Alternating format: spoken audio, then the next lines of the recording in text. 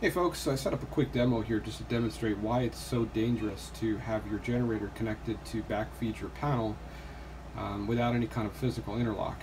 So here at my house, I have a physical interlock that prevents me from turning on my main coming into the panel fed out from the grid and the breaker that backfeeds my panel simultaneously. I can only have one on at a time unless I disable this physical interlock, which obviously would be a bad idea. But why? Why is that a bad idea? So let's take a look at that. So what I've done here is I have my oscilloscope set up with channel 2 being fed from grid power on a 100-to-1 probe, and I have the triggering set on that channel. So we have a nice stable sine wave there, and our frequency is right about 60 hertz. It's just bouncing around there. That could even be the scope miscounting it rather than the waveform actually changing.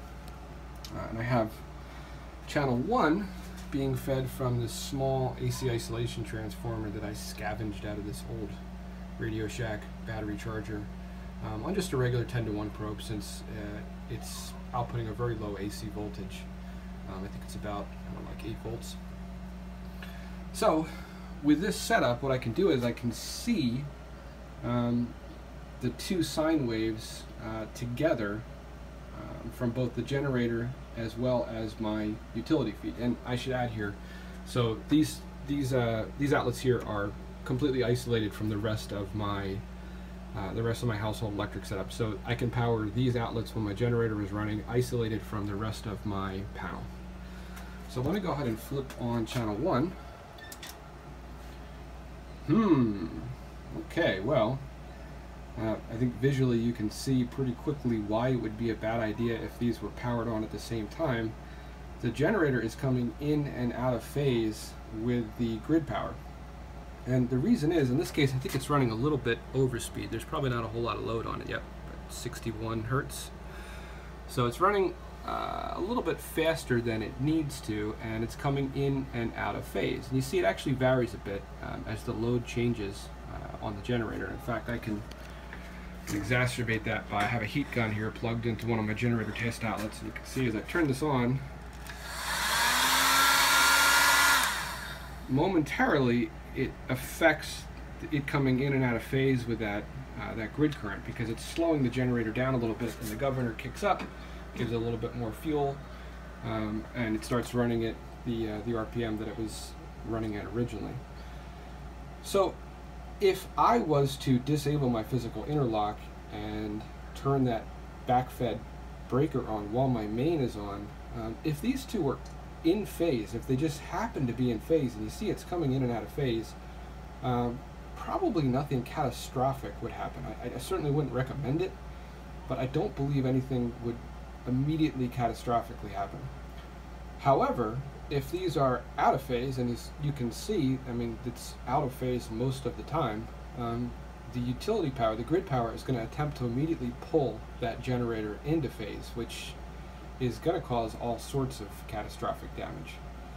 So I hope this helps some people visualize this. I don't claim to be an expert on generators or AC current, but I understand it enough that I thought through, hey, this setup would be a good way of demonstrating why this is a bad idea visually. I wanted to add the other reason why it would be really dangerous to have your generator backfeeding your breaker without some sort of a physical interlock, or something to prevent you from dual feeding that breaker, is, hey, even if your main is on and utility power is down, maybe it's going to be down for days. I don't know. Maybe there's some significant damage to the transmission lines in your area. The other reason it's still dangerous is because if your main's on, you're backfeeding your own generator power back out into the grid.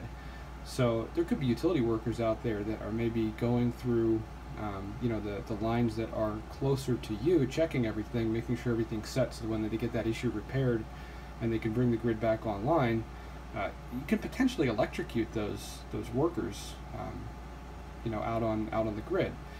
And on top of that, hey, I mean, depending on how your local power distribution network is set up, you might be powering your neighbor's house as well. So just don't do it. If you don't understand how to properly isolate your generator from your main panel, don't connect it that way. Hire a professional to come in and either set you up with a transfer switch or set you up with some sort of physical interlock, so that you know, even if you know what you're doing, if another family member is ever going to be operating it and they don't, you know, potentially understand how it's working or could make a misstep, make sure you set your system up that it's basically idiot proof. Thanks for watching.